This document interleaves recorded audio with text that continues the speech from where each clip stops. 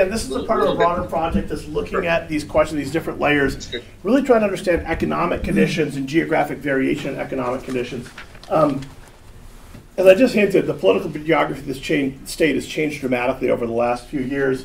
It has shifted from more of a Democratic-leaning state to more of a Republican-leaning state. It's always been a bit purple, but we've seen a strong shift in terms of the places in the state that are now more identified with the Republican Party. For the work that I'm going to share, Jiyoun Suk, who's the lead author on this, and I are kind of examining this central model, the idea that it used to be that news and talk moved us towards participation and maybe even more deliberative forms of participation. Now we're seeing a kind of these same factors pushing us apart, leading to the adoption of different sets of facts, trust of different groups and distrust of different groups, and ultimately participation grounded in that sense of antipathy. The thing that we're trying to add to that model is really thinking carefully about the question of social context, and in this case, economic context. Does the economic context suggest to you that your community is doing better or worse? Is the economic context one in which your community is suffering from unemployment for a long period of time or has recovered quickly? There are massive county differences across the state of Wisconsin. So we are looking at we're going to separate it into 4 groups. We've got the urban core, which is Milwaukee, and Dane County, which is Madison, heavily Democratic. We've got the suburban ring, which are often referred to as the WOW counties, which are decidedly conservative, Waukesha, Ozaukee, and Washington. We've got urban clusters, large groups of, large not large, mid-sized metro areas surrounded by more rural areas, and then truly rural counties in the state. And so if you look at what happened, say, unemployment-wise in these places, you'll see, Madison survived the recession pretty well. You had, sure, a jump between 2008 and 2009 in terms of the unemployment rate, but it was fairly resilient. Compare that to something like Washington County in that suburban ring, where what happened as the recession hit was a pretty sizable jump in unemployment. And compare that to a place like in that urbanized cluster, more in the rural areas, where the shock of the unemployment change was just dramatic. Or even compared to the rural areas where when the economic shock hit, it did not dissipate as quickly. And so what we're doing today is really looking at survey data integrated with county level indicators. And what we want to start with is, this is a lot of data based on the Marquette University Law School poll data combined with data that Kathy and people she's working with provided about state level county indicators. We have 41 waves of data from Charles Franklin's work, 700 registered voters per wave, sometimes more. Very representative sample of Wisconsin residents.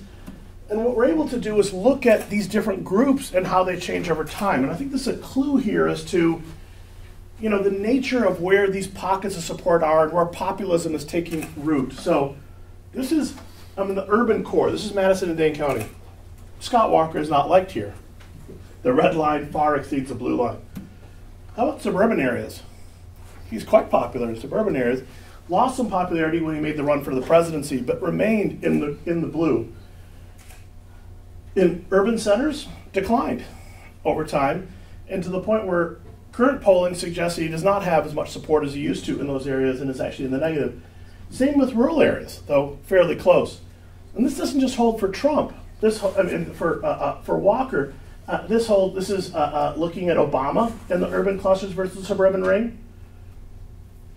This is urban centers and rural. You can see again the same exact pattern where the real support for the Republican populist agenda versus the more Democratic liberal agenda is very much in that suburban ring. So you can see again, urban clusters, this is Trump favorability, and even though this line never crosses, by election day it did.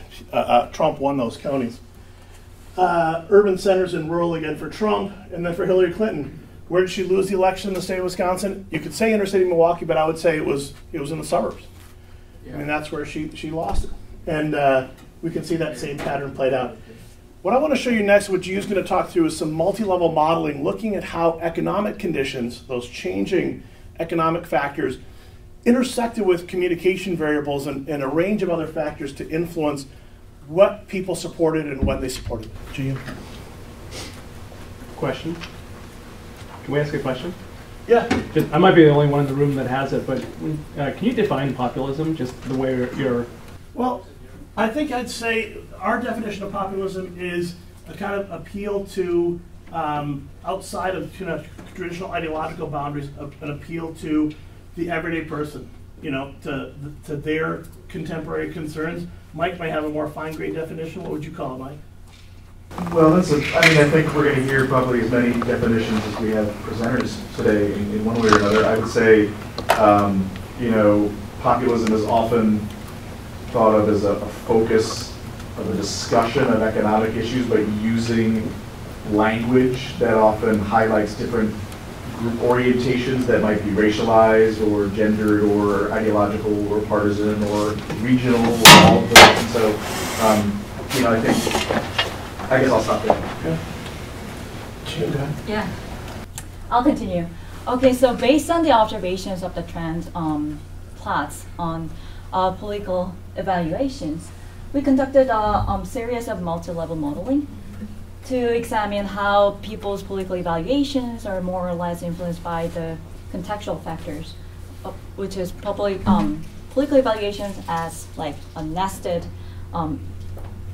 attitudes within a higher order structure.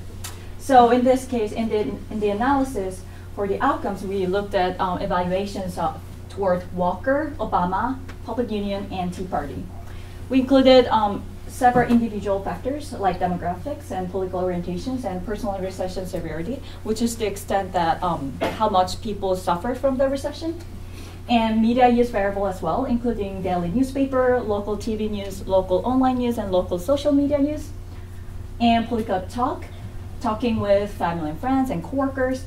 And as a county level predictor, we included the economic context, which is first the change in unemployment rate between 2008 and 2012 as an indicator of the economic rebound of each county.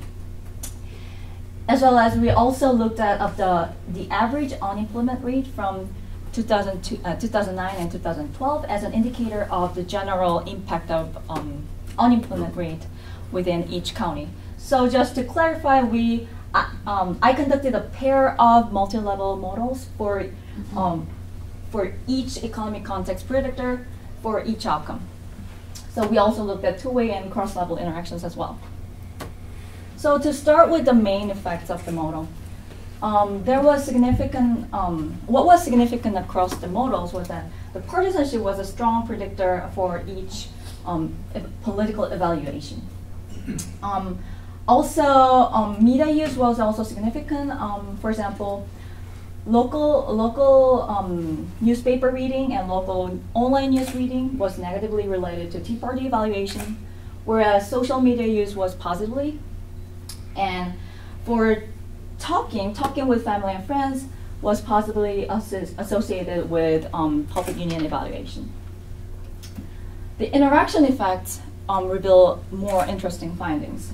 So if you see the plots here, the red indicates strong Republican and orange indicates strong Democrat.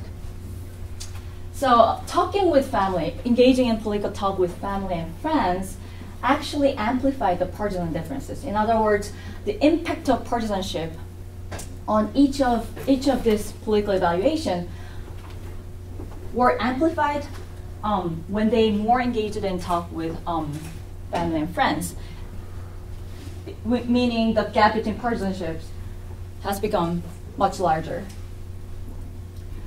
For the, in contrast, for the talk with coworkers, it actually attenuated partisan differences. So for Walker and Obama, the impact of partisanship on evaluations of Walker and Obama, though the extent may not be as large compared to the previous one, but they actually decreased. The impact of partisanship actually decreased when they more engaged in talk with coworkers. We also found that economic contextual factor was a significant moderator in various ways. First of all, the economic condition moderated the online news use influence on political evaluations. For example, for Walker and Obama, these plots are from the analysis that I used, the unemployment rate change from 2008 to 2012. So here, if you see the x-axis, the higher value indicates that the county has, the county's economic condition has become better. They successfully rebounded in terms of economic condition. And for high online news users, those who are living in non-rebounding counties here, if you see the green line here, they're more likely to favor Walker. And in the same sense, they're less likely to favor Obama. Social media use influence shows a little bit different pattern. For those who are high social media news consumer living in non-rebounding counties, they're more likely to favor Obama. And in the same context, this is the x-axis is the mean unemployment rate from 2009 to 2012. So heavy social media users in high unemployment rate change counties, they were more likely to favor Walker.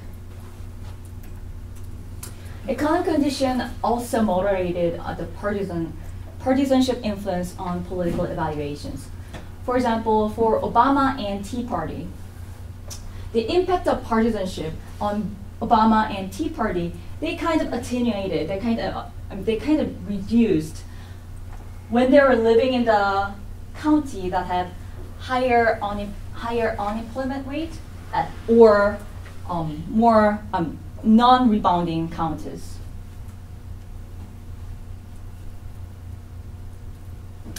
So our results show that political evaluations can be shaped from various perspectives, including both individual and contextual factors. Much of the literature document the relationship between communication and partisanship. However, we think our research contributes to the previous findings. In a sense, we're looking at the intersection of communication and context and partisanship and context, all of which have important implications for polarization. Thank you, and I'm happy to take the questions. We'll save questions for the end. Okay.